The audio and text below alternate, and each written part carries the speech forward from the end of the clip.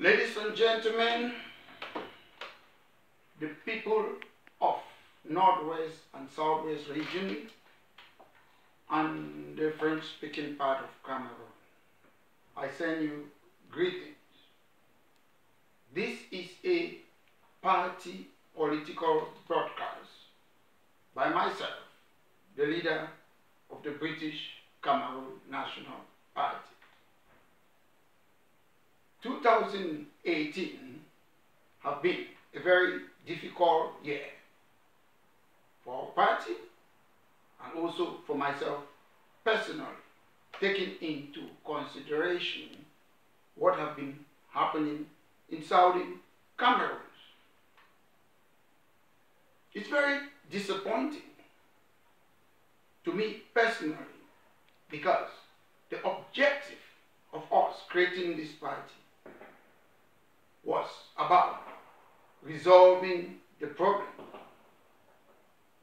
in Northwest region and Southwest region through a political solution.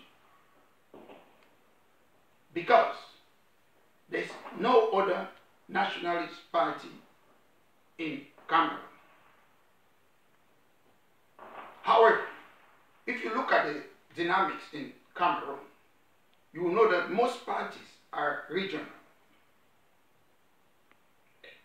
with the exception of the ruling party. You can talk Bello Guba, Daikole Daisala, Kamto, you can talk Ndamjoya and the SDF. But however, we believe that we, as the people of Southern Cameroon, could resolve our problem within the remit of the law.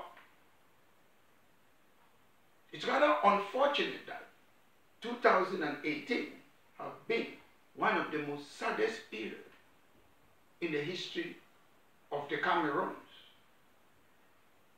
We have seen what has been happening to our civilians. Some have been kidnapped, raped, tortured, killed, beheaded. Those are things we don't expect in a country where we see ourselves as the Anglo-Saxons.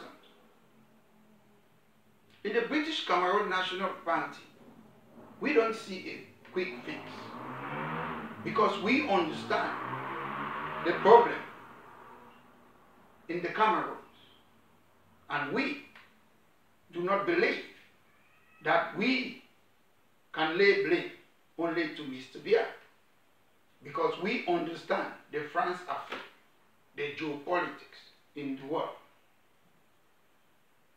We have seen changes in countries like Togo, where the father Eyadema handed power to the son. Nothing has changed. In Gabon, Omar Bongo to Ali Bongo, nothing has changed. The same in the Democratic Republic of Congo and other French African countries. We understand that the policy of the European Union, once one of them, they have a policy that they are gaining in Africa, all the European Union countries still behind them. We understand it's the same thing with America. We like to see our heroes being killed, and we call them heroes when they are dead. We all know what happened to Thomas Sankara, and Blaise Compaoré took over, and today Blaise Compaoré is not there. What happened? Nothing has changed. I don't believe in politics of personality cult. I believe in strong institutions.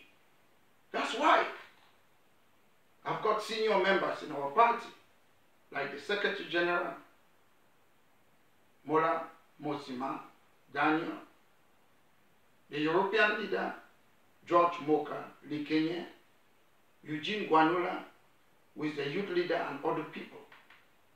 The aim of our party is to bring people of all corners, nooks and crannies, so that we can see how we can join other French African countries by trying to stop the cooperation agreement of 1959.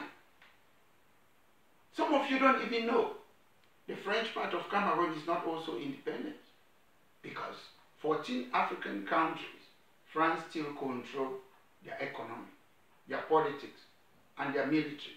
So if we remove Mr. Biya today, what's going to change? Nothing. Some of you might say a little bit of things. I don't believe it. Nothing will change. So, and that's why I look at the French part of Cameroon and the English part of Cameroon. They are all pivotal for this change. So suddenly, some of our brothers and sisters, they see the Francophones as enemies. I am not fighting the Francophones. We are not fighting the Francophones. We are fighting a regime. And in order to fight this regime, our policy has always been that let's create a nationalist political party that is non-violent. Let's start by taking parliamentary seat, local seat. It will take us time. It's not a quick fix. It's going to take us time. Our policy, we have learned, we have experienced people. Myself, I've been in the Labour Party in the UK for more than 20 years. I've stood as a councillor twice. I understand how it works. I've met people like Nigel Farage to understand how they run the UK party.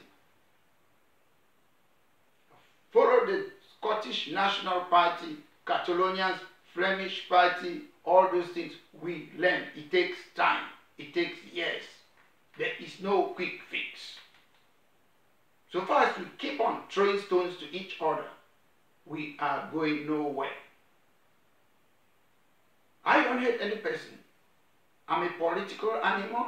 I can quarrel with you politically, but when it comes behind the scene, we will share a glass of drink. That is politics. That is the Anglo-Saxon way. What I hate is for people to be conning our people.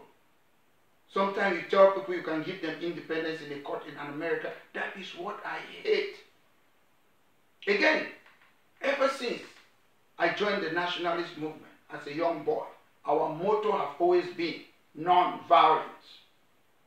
So for those of you who have been using violence against the government of Cameroon, tell me, if you are living in America, in Britain, in Europe, if you take up arms against any government, whether it's in the Western world, the government will fight back. And I'm calling of those of you who have made mistakes.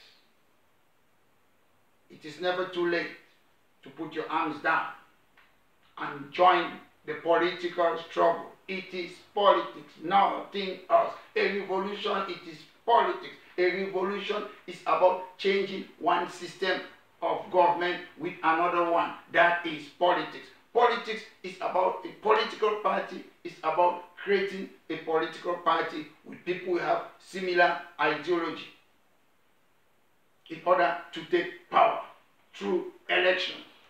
So that's politics. We should understand that even if we remove Mr. Biya today, nothing will change. And the time is now. The time is now to put pressure on the government to start changing the political institution. There's no quick fix.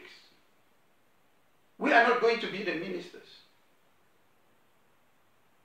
I want everyone to understand that we cannot fight that regime because the Americans are behind Mr. Biya. The Europeans are behind Mr. Biya. And if you're fighting, you're not fighting Mr. Biya. These people have got contracts. They have their interests. And to them, national interest comes first before human rights. I want to thank everyone for watching us. And I should also thank members of our party for allowing me to join a crosstalk with Paddy Asanga every day, because without them giving me that permission, I wouldn't have been having the alternative